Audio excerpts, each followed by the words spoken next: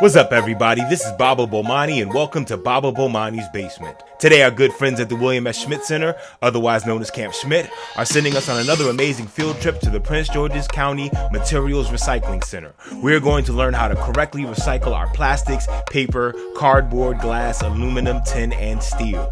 Keep an eye out for vocabulary words and make sure to ask questions when we have reached the end. Let's go. This is the tipping floor.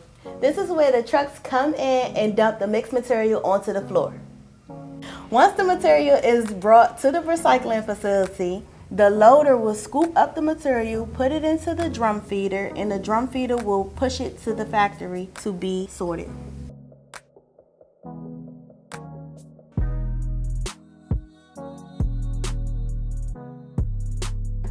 So here we have category number 1. That's basically Powerade bottles, hand sanitizer bottles, applesauce containers. Here we have category number 2, which is our medicine bottles. And if you ever go to Camp Schmidt, you get a water bottle. Here we have category number 3. If you're in school and you get these page protectors, these are recyclable as well. Here we have category number 5. If you like Panda Express, these bowls are recyclable. If you like bubblegum, these containers are recyclable as well. Here we have category number 7. Everybody loves Lunchables.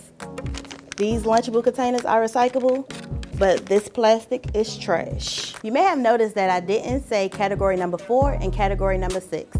That's because these items are not allowed at Prince George's County Materials Recycling Facility. Category number 4, plastic bags. Any type of plastic bags are not allowed. Category number 6, styrofoam. Solar cups, the solar cups that we like at the cookouts are not allowed. These items should be placed in your trash bin.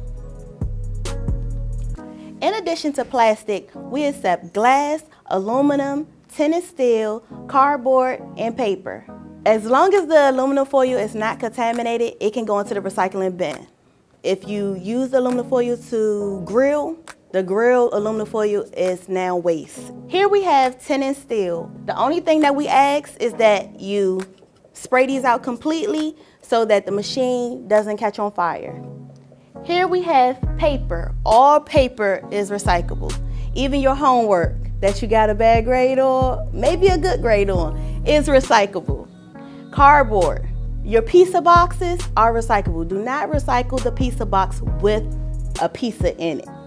Make sure the cheese and grease, you don't have to wash it away. You can put it into the recycling bin and it's recyclable.